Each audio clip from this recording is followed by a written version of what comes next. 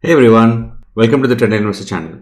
So in today's video, we're going to look at a stock from a sector which is kind of doing pretty well, and a lot of people have been investing in this sector since quite some time. Also, this company which manufactures engines or generators, for some of the biggest industries in the world, and that's the company that we're going to focus today.